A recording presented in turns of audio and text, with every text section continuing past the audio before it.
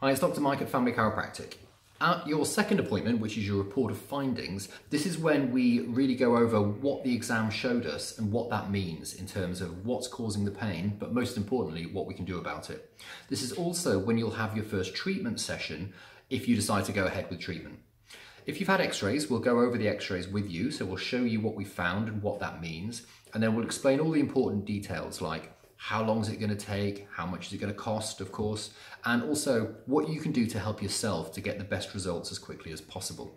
If you've got any questions at all, then we'll make sure that we answer all of those before we go ahead and do any treatment. And a lot of people like to bring someone along to this appointment, like their spouse, for example, because in some cases, there might be some things that they can do to support you and help you get better results, and it's actually easier for them to hear it from us. So if you've got any questions about that before you turn up, then just let us know, and look forward to seeing you then. Take care.